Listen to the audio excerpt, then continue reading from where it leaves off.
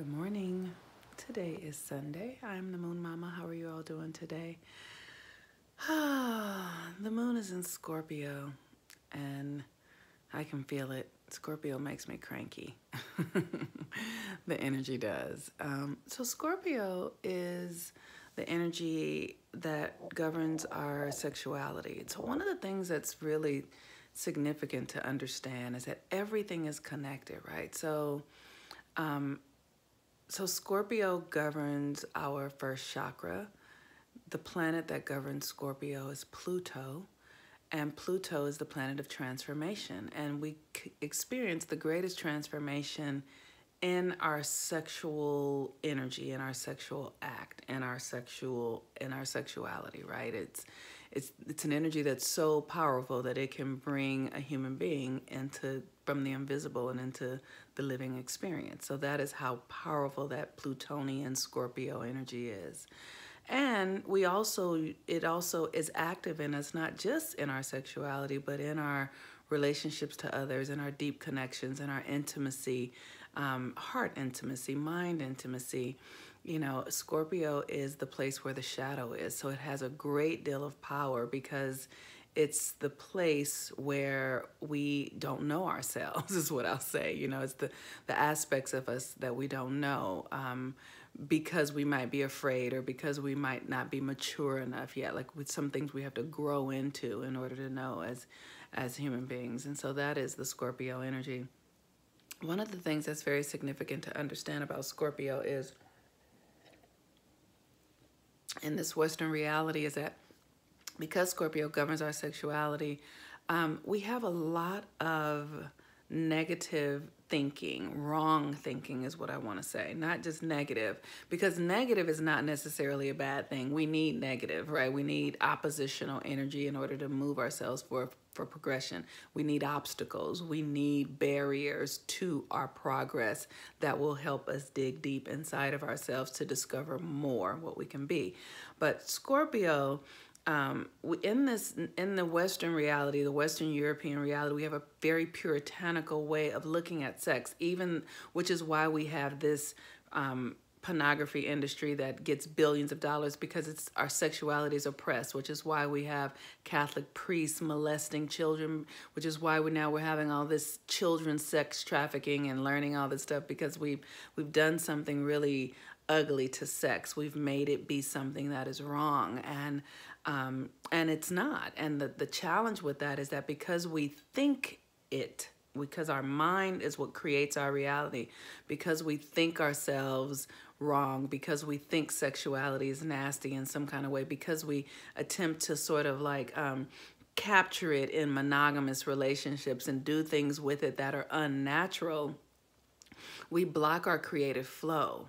We block our understanding and our relationship to the universe, because the universe is all opposite things coming together, which is what sex is. Sex is two opposites coming together. First of all, two opposite energies that then make another energy. It could be two opposite mindsets that create two opposite body types that then create, you know, another human being.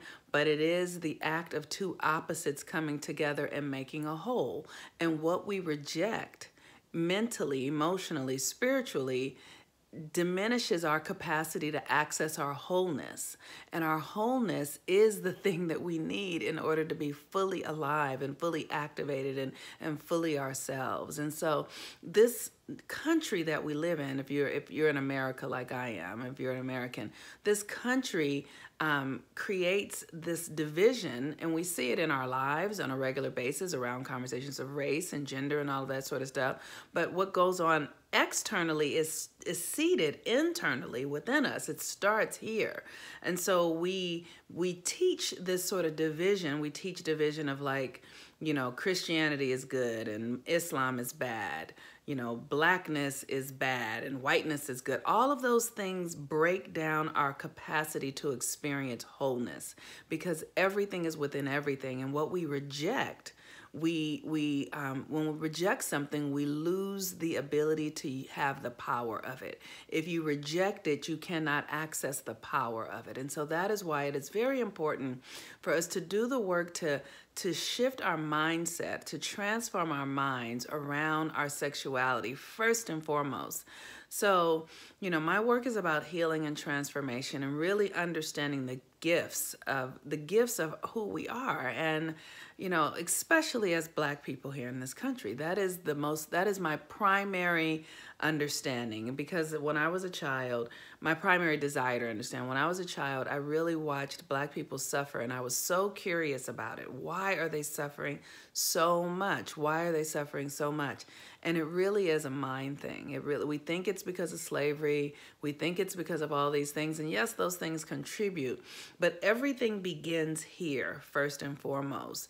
And so a person can look free, right? Like, I know people who have a lot of resources and access and all that sort of stuff, but internally they are still imprisoned because of the stories they're telling themselves, because of the trauma that they carry, because of the belief systems that we have. So freedom is a mindset. Power is a mindset. Love is a mind. Everything starts in the mind. And so in Scorpio, we have this opportunity to really get clear about our sexuality, how we come to our sexuality, what we believe about it, and how we are using it to create our lives, because it's creating our lives whether we know it or not. I think that is the greatest challenge of this Western conditioning, is that it has taught us to think out of alignment with the cycles and the energies of the planet. And so we are often at odds with ourselves because we just don't think correctly.